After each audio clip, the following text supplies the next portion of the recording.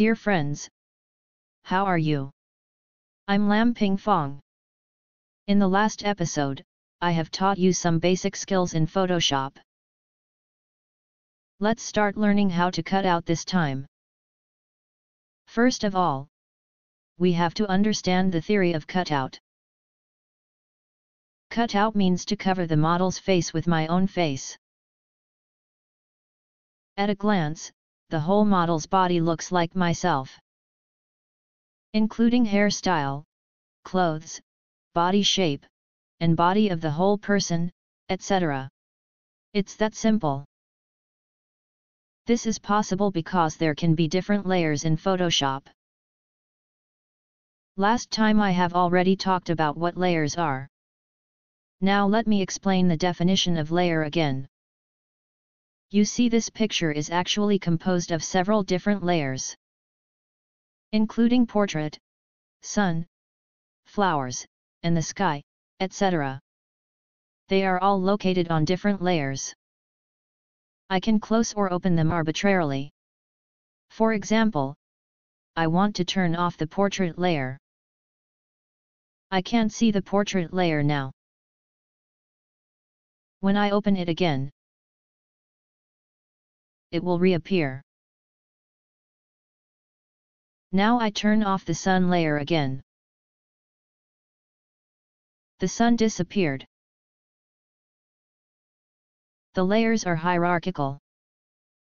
In this photo, the portrait is on the top level, so it covers the sun.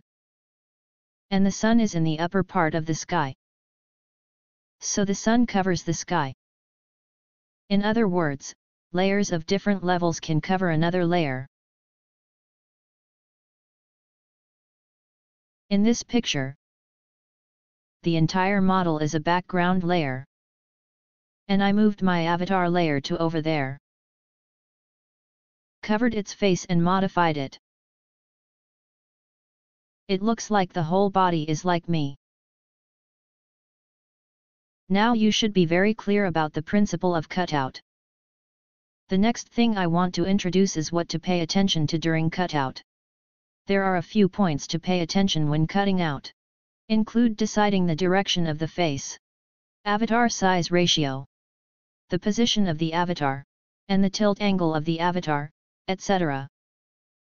Let's first see how to decide the direction of the face. I have a picture of a model here. The entire model picture is a background layer. There are 3 avatars on the right-hand side. All of them are my own face. And I want to overlay my avatar on the background layer. Cover up the model's face, so that become my own face. Which avatar do you think is the most suitable for covering? There is no doubt that the first avatar is the most suitable, because we mainly look at the direction of the face to decide which avatar is most suitable. As you can see from the picture, the model's face and body are inclined to the left. And in the first avatar, my face also leans to the left. And the inclinations of their faces are very close to each other. So the first avatar is most suitable to cover the model's avatar. What about my second avatar? Although its head tilt angle is relatively large, but it doesn't matter. The tilt angle of the head can be adjusted arbitrarily in Photoshop. The most important thing is to look at the direction of the face. The face direction of this avatar also leans to the left. There may be a slight deviation from the direction of the model's face, but basically there is no problem, because each other's faces are tilted to the left.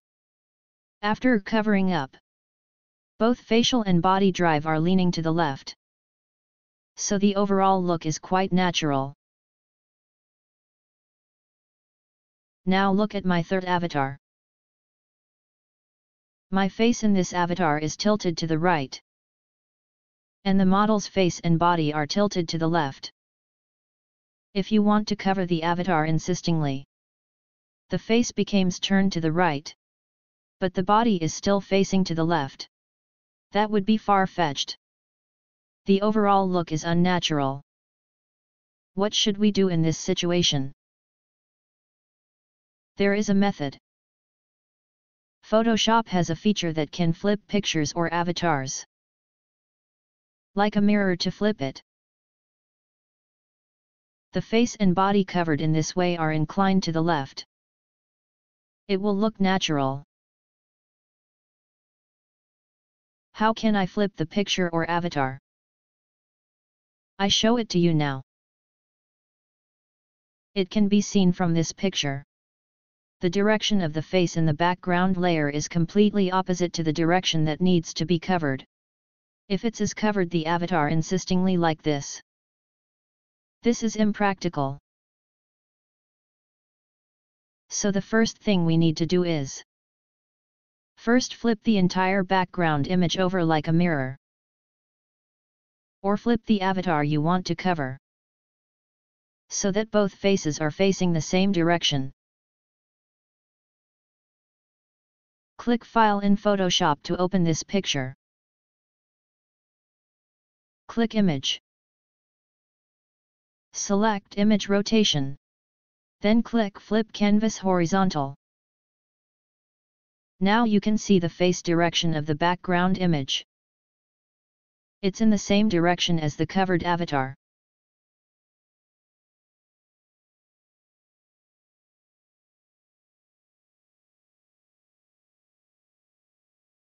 Then we adjust the size and tilt angle of the avatar.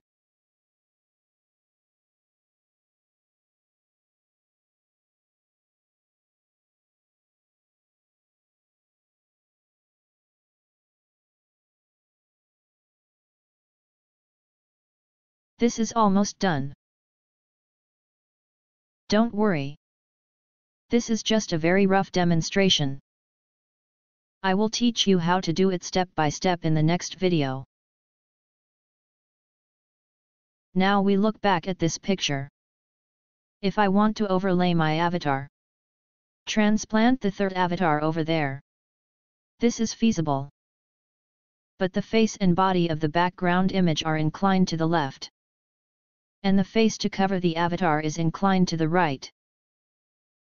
So be sure to flip the avatar or background image. Make the direction of the face to overlay consistent with the direction of the body. I will demonstrate again to flip the background image. Open the picture I want to modify in Photoshop. Click Image. Select Image Rotation. Photoshop also has many other features. For example, you can rotate the avatar to different directions.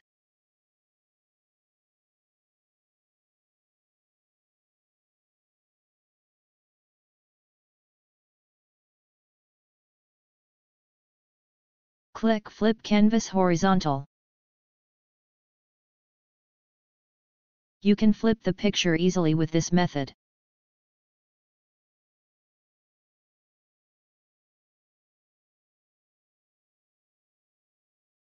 Then pull in the avatar for overlay.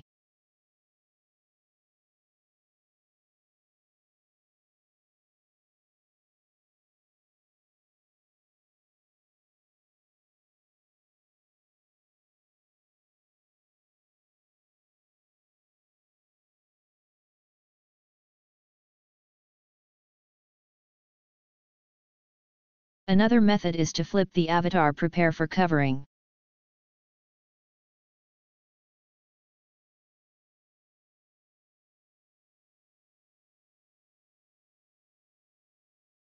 And then overlay it on the original background image. Both methods are available. Depends on your favor. Okay. That's all for the direction of face. The second thing to pay attention is the size ratio of the avatar. The avatar size ratio for covering should be moderate. It's the best to follow the original model's head size. Just cover it up. Not too big nor too small. If the avatar is too big, it will be out of proportion to the whole body. If the avatar is too small, it will not only be out of proportion to the body, and you can't completely conceal the model's original face. This magical trick will be exposed. The third thing to pay attention to is the position of the avatar. Not too high, too low, too front or too behind. Like the avatar in the picture, the position is too low. Can't see the neck. We need a reference point as a reference when we put the position of the avatar. We use the chin of the face as a reference point. Align the chin of our own head with the model's chin. This way the position of the avatar will not be too far apart. And the last thing to pay attention is the tilt angle of the avatar. Be sure to follow the original tilt angle of the model's head. If the tilt angle is wrong or deviated, it can't completely cover up the model's original head, and it doesn't look naturally overall. So the tilt of the avatar must be the same as the original one. In Photoshop, the tilt angle of the avatar size ratio, and the position of the avatar can be adjusted arbitrarily. In summary, there are a few things to pay attention when cutting out. First, choose an avatar that suits the direction of the face. Flip the avatar or background picture if necessary. Then adjust the size ratio of the avatar. The proportion should be moderate, not too big or too small. The next step is to place the avatar. It's basically placed on the avatar of the original background image. And use the chin as a reference point. Align from the chin to the chin. Then adjust the tilt angle of the covered avatar to match the avatar of the background image. The last thing is to modify.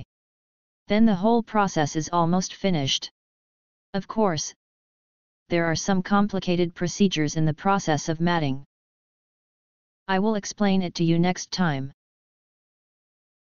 Dear friends, this time's content is shared upon here. In the next video I will demonstrate the entire process of cutting out. Don't miss it by the time. If you think my video is good, then please give me a like. Leave a message by the way. Help me to subscribe.